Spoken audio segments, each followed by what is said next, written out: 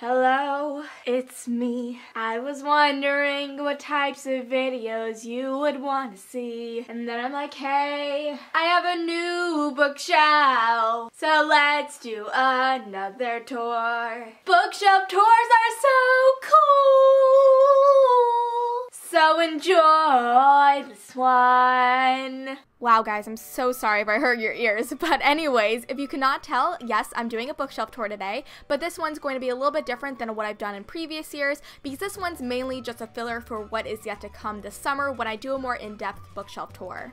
This is a more organizational video where I show you how I organize my new shelf, but don't worry, you still get to see the books on my shelf. This is just a bit of a different video, so I hope you guys enjoy it. Woo! Bookshelf 1, my ARC shelf. This one over here. Let's get started. My ARC shelf was not always in my bedroom. A few months ago, I did an ARC shelf tour, and you got to see my ARCs in a separate room on a different bookshelf, but now that I got the chance to get new bookshelves, I decided to move them into my bedroom with the rest of my books. See, my old bookshelf was not very organized, and so for my new bookshelf, I decided to organize it a little bit more better than I did my previous one. So my ARC shelf is organized by the dates that these books are going to come out on, starting in 2013 and going all the way down the shelf to my 2015 releases. You can tell what dates these books come out on because on the red tab on the spine of the novel. Moving on to bookshelf number 2. Boom. Okay, so this bookshelf is kind of a hot mess. It's all organized in a different way depending on which books are on what shelf. Okay, so on the tippy top of this shelf, we have my sexy fun time books. And then we have this shelf, which has a whole lot of variety to it that I'll go more into depth in the next clip.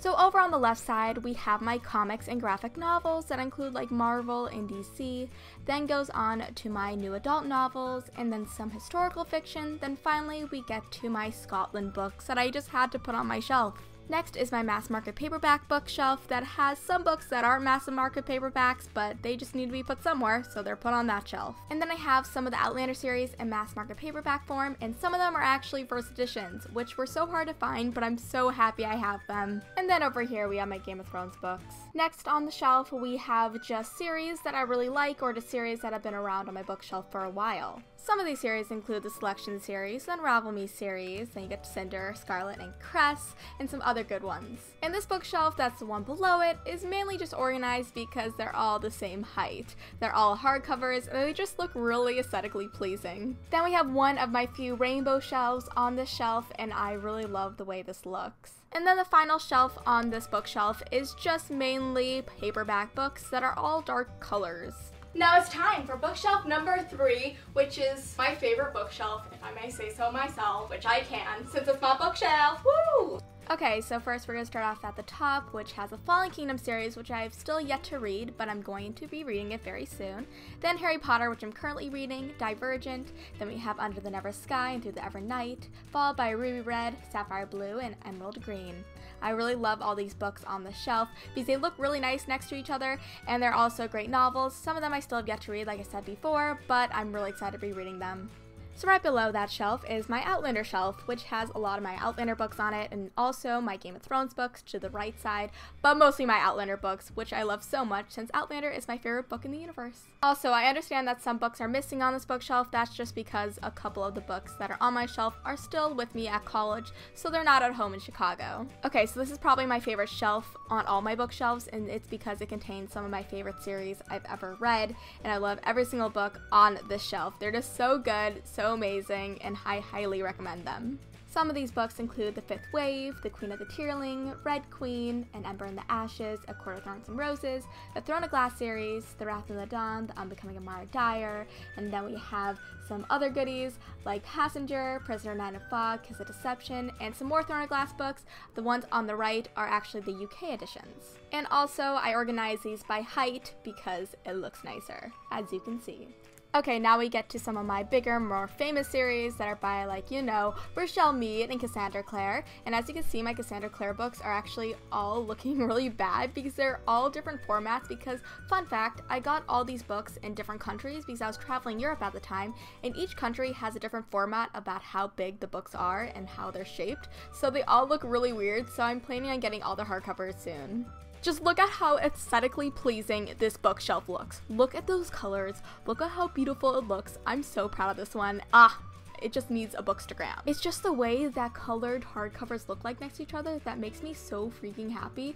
And then you look at this one, and it's also rainbow, but it does not look nearly as pretty as the hardcovers do. Do we agree? I think we do agree. Oh, look how pretty this bookshelf looks. Like, it deserves some angelic background music, so. Okay, and my final bookshelf is my fourth shelf that I also call the Jennifer L. Armentrout shelf, since her books take up one full shelf. So I think it's deemed necessary to name it that. I wonder if I can climb the bookshelf.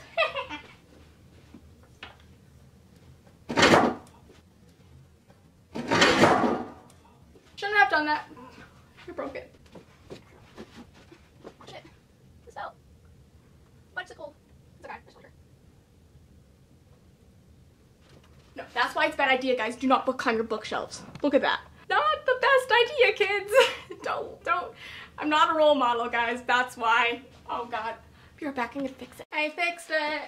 Yay. It's not broken. But don't do that, kids. This is an exact reason why you should never do that.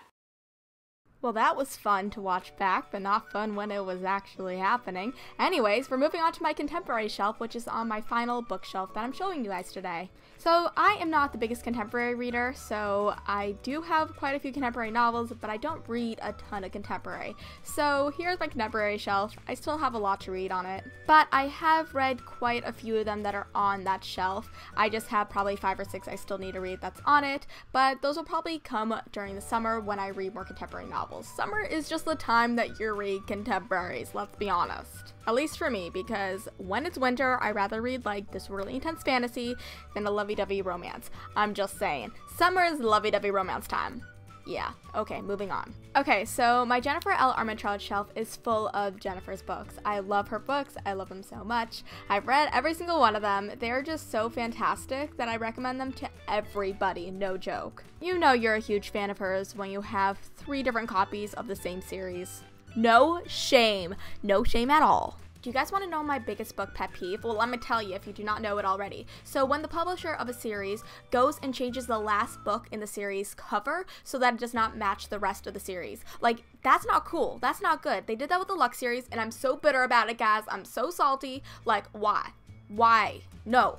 Okay, now that I got that out, we move on to the next shelf, which has just a bunch of different series on it. I really loved all these series. They're fantastic. Some of them I haven't read yet, but a lot of them I have. The only books that I haven't read on this shelf actually are Proxy and Guardian, Miss Peregrine's Home for the Children, wow, that's a hard name, and also Velvet Undercover. Yeah, so those like 3 series I haven't read yet, but I plan on reading it very soon. Okay guys, here's another aesthetically pleasing bookshelf for you. They're all mainly hardcovers and they look really nice next to each other, so that's really how I picked out how to organize it. Some great series are on the shelf actually.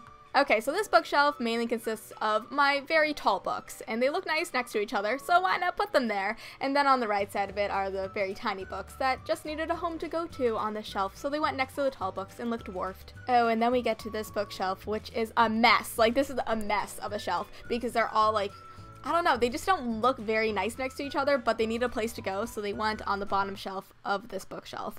And I'm gonna find a way to make them look nicer, but this is how they are right now, and they'll probably be moved around very soon. Okay guys, so that is my bookshelf tour. I will be doing another one, like I said before, this summer. It'll be way better than this one. This one is mainly just a filler because I know you guys wanted to see my new bookshelf and I wanted to show it to you guys. So I hope you enjoyed this video, but don't worry, there'll be another more in-depth one coming to you very soon. Thank you all for watching, and I'll see you next time, where I don't break my bookshelf. Bye!